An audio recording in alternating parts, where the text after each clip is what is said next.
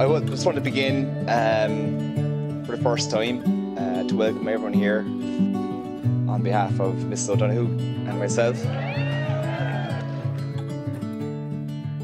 Tom, I've been laughing since the day I met you, and any day I get to spend with you, Tom, is a good day.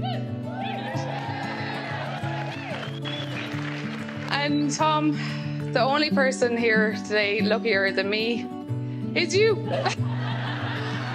That's all for me, folks. Enjoy the rest of your night.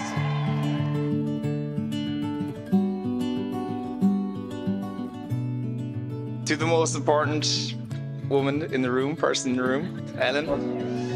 You mentioned that I'm the most luckiest person here, and I do agree. But that night in Carpers, when I met you, I truly hit the jackpot.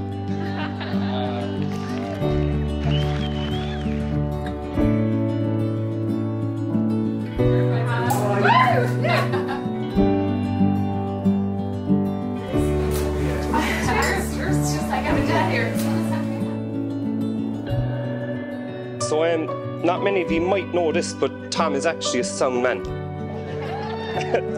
I know a local taxi driver's son in half of West Cork may disagree on that. Another quality of Tom's would be on the sporting side of things. I don't think he knows what his good leg is or his bad leg is.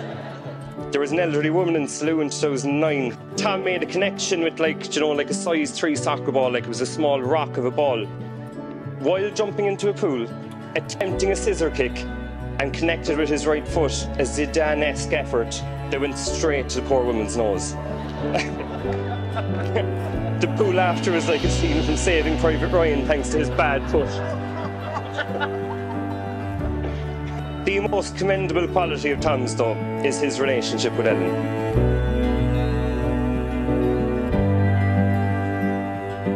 Over the last 6.5 years, I've seen you grow as a person.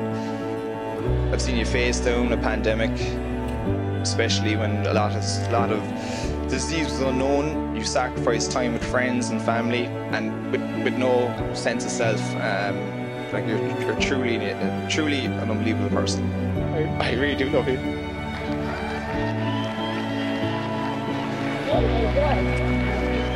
Sorry. I'm really a tough man. I'm tough.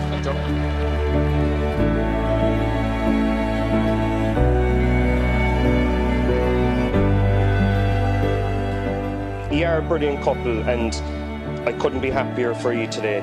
You always have great fun together, and that's what it's all about. Everyone, for the last cheers, please stand and give another round of applause to Ellen and Tom, your bride and groom.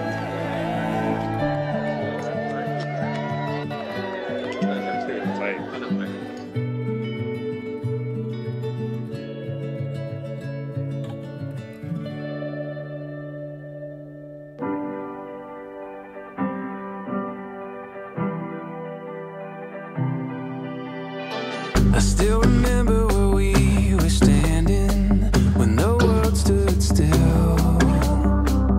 Everything was an open canvas that we could fill, and we're on our way. Come what may, who knows what we're gonna find. I still remember where we were standing, and I always will.